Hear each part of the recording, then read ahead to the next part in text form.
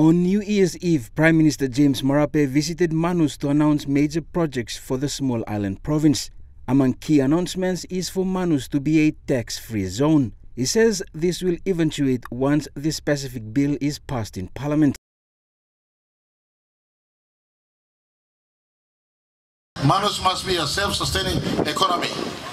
Long number 1 month we go back to Parliament, and number 3 month, but we passing one law. Blow making Manus come up one blood tax-free zone. A concept we blow making so that you can see more business comes in on Manus too. We say like making more hotel or more industry or canal sam, you can grow here. The Prime Minister also presented a 10 million kina funding for the East-West National Highway, a major road project to link the mainland. Another 10 million kina was committed to the Manus Provincial Health Authority. This is specifically for a 1,000-bed isolation and treatment facility. Speaking there, the Prime Minister says the national government will work with the two political leaders to improve electricity supply in the province. He says this is vital for the small island. Tomorrow, you look power solution Manus.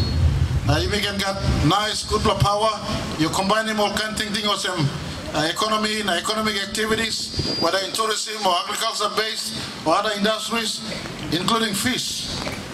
The Prime Minister also announced that a funding has been allocated in the 2022 budget to build a new port for the fisheries sector for the easy transport of goods and services. Western part of Manus, long come up one place, look at port, my must fish must up, and long budget, long next year budget, 2022 budget, maybe like put him aside 30 million kina, long start the first walk, long outside, long dry care, long I come up on the place, long fish.